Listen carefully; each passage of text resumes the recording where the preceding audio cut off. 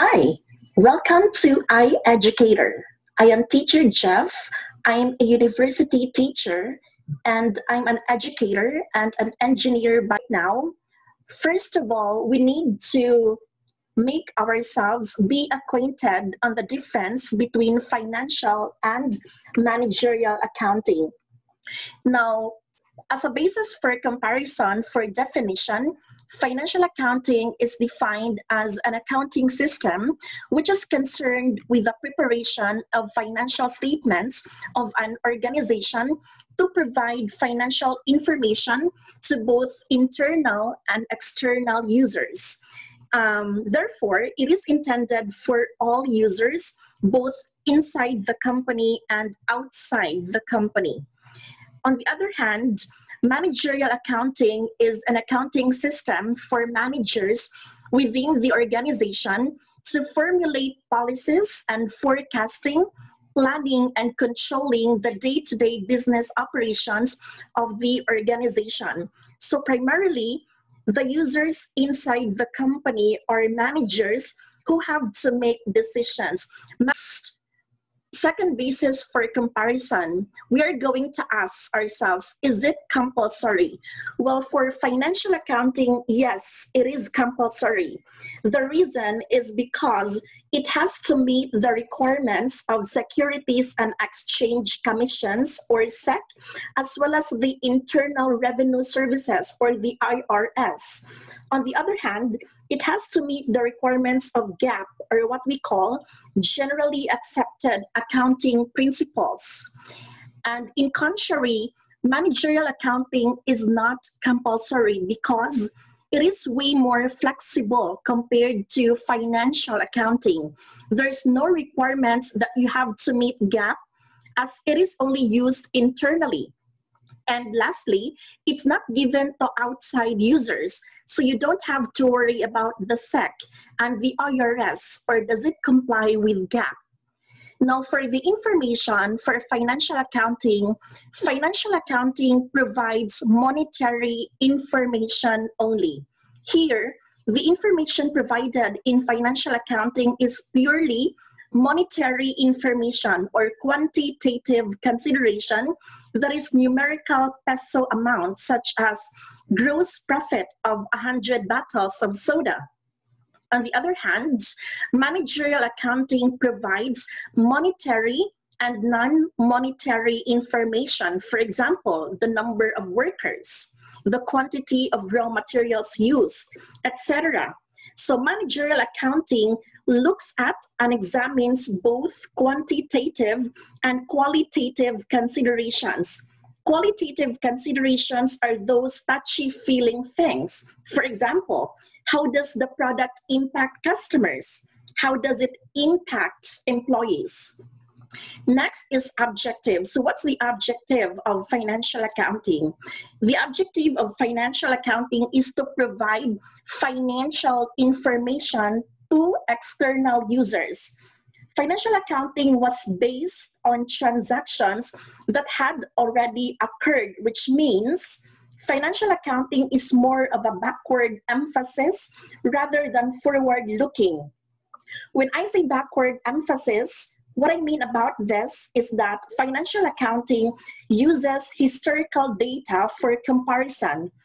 For example, if a certain company plans to apply a bank loan, then the bank screens the application of the firm first before granting the loan, because they want to know the liquidity of the firm through its financial statements. Also, if the firm has an outstanding loan to another financial institution, then they are able to meet its maturing debt obligation. So that's usually the question that financial institutions should ask before someone or before a business is going to get a loan from them. On the other hand, the objective of managerial accounting is to assist the management in planning and decision making.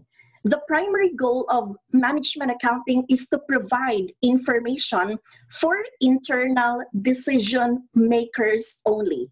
Primarily, the internal users of the company are the managers, May it be, again, like I said earlier, may it be the finance, accounting, marketing, or production managers, or any managers inside the organization who have to plan and control and make decisions. A lot of information that managers utilize to make decisions is not something that the firm would like to provide to external users, such as how much is the gross profit of marketing advertisement. Of course, ABS-CBN would not like GMA to know about that information, and vice versa. Next is formats. For financial accounting, it's specified. There is a specified format to be strictly followed for the financial statements to be generated. And in contrary, managerial accounting is not specified or non-specified. Managerial accounting doesn't have a specific format. Remember, it does not only does management accounting examine quantitative but also qualitative considerations, right? Qualitative considerations may vary depending on the nature of the business. Next is time frame. For financial accounting, the financial statements will be submitted at the end of the accounting period, which is usually 1 year. Now, in accounting in general, just a brief recap, remember that there are 2 types of accounting periods, right? First is the calendar, and second is the fiscal period. Now, the Internal Revenue Services, or IRS, defines calendar year as January 1st through December 31st, or the calendar year that always starts on January 1 and always ends on December 31.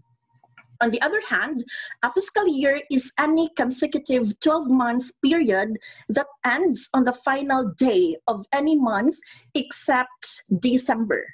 And for managerial accounting, the submission of the financial statements, that's going to be as per the need and the requirements of the organization.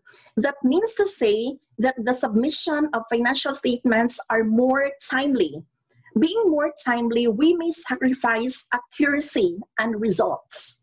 Okay, so moving on to users. As discussed earlier in the introduction part, the users of the financial accounting are both the internal and external users. And for managerial accounting, those internal users only, or the managers working within the organization. Now, who are these external users? So external users are the following, but not limited to.